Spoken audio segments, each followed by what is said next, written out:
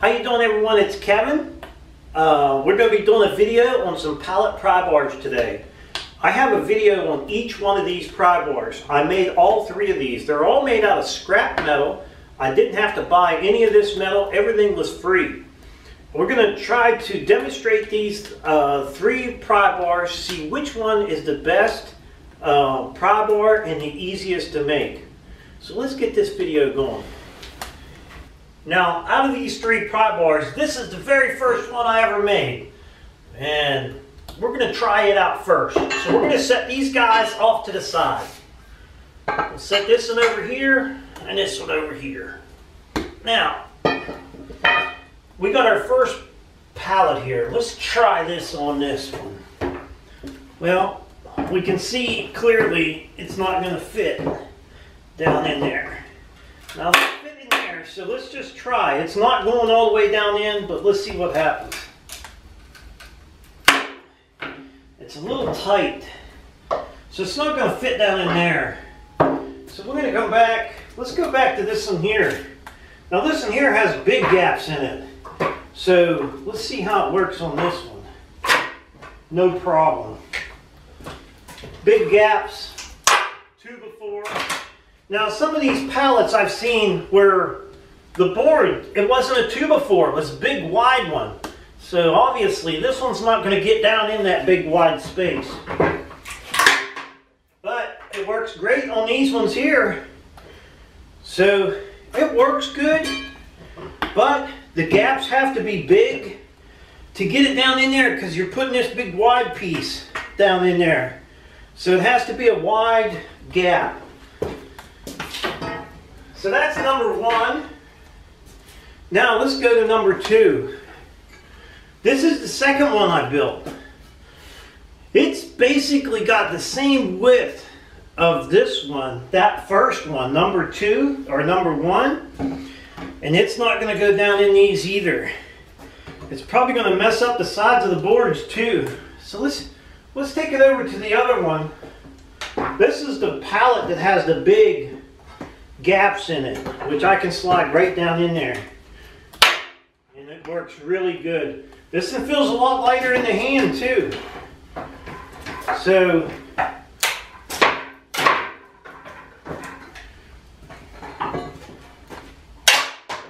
it does work. But then again, we have to have wider gaps because of the size of this. The size of this here makes it harder to get in the gap. So that's pallet pry bar number two. Now let's go to number three. This is the one I told a lot of people I was going to be making this. Because they said, hey, most of my pallets are real tight. The spaces in here are real tight. So I thought, what the heck, I'll take a piece of 1-inch or 1/2-inch stock and we'll weld a rebar on here. Now each one of these, I'll have a picture of it and the link to where you can watch it being built. But this one here, this thing is really, can go in just about any crack. And let's see, let's try this over here. No problem at all getting in that tight crack. This one's, it's tight, but it's pulling the board right off, no problem at all. So this one here, let's see, let's take it to the wider gap boards. Not a problem, guaranteed. Look at that. This is a pry bar. So far in functioning, this one here seems like you could do much more with this one than you can the other one. It definitely works a lot better, I think, than the other one. For one thing, we don't have to worry about how far the boards are apart. We can sit here and pull pallets apart easy with this. So, which one's the better one? I'm going to say hands down, this one's going to be the best one to make. And for function or for easy build, this is probably the easiest one to build too. There's not much to it. Each one of these pry bars are just a plate of steel. Let me give you a little close-up of them. Each bar. Now, if you're wanting to build this one here, which I don't know if I would recommend this one, because for one thing, this gap is too tight. And these are too wide to get between a thin, you know, if your boards are real close, you're not going to be able to get that one down in there. And there's a lot of welding in here. You can see this is a piece of 1¼ inch pipe outside diameter. I actually had to weld a piece of 1/4 inch on the outside of this and then weld my 2 plates on there. So this one, there's a good bit of work in it, but it is the first one that I built. You can see there's a piece here I put on here, and that was to roll it on the board so it wouldn't cut the board up. So this in here, I'm going to have to cut out. I'm going to say this is probably not the best one. It's a lot of work, but it does work good. When it does get underneath there, there's no, I mean, you got a plate on both sides and it does work good. Number 2, this in here was actually an easy build too. I wanted to go with 1 plate this time instead of 2. That way it didn't matter how far the boards were apart, I could still be able to take the boards off by just laying this on the edge of the board.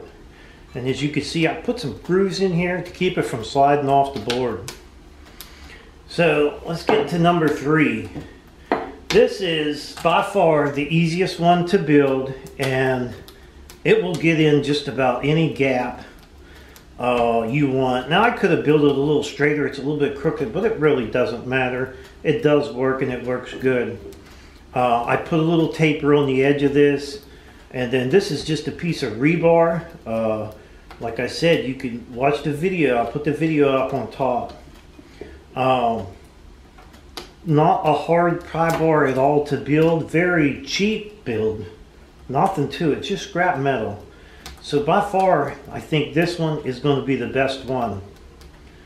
Without a doubt, this is going to be the best pry bar. Now maybe in the future I'll come up with a better one than this, but so far this is your best pry bar to build. Don't take very much. You can watch the video. I just heated up this, got a bend on this, and then welded this on in the handle. Easy build.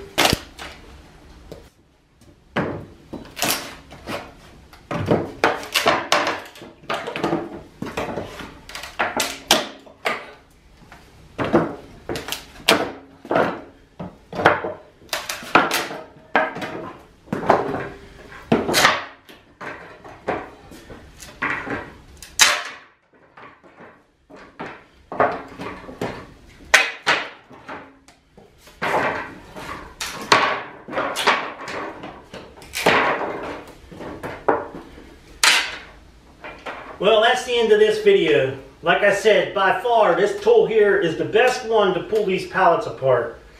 You know, I heard of some people were telling me they would actually send these to the scrapyard.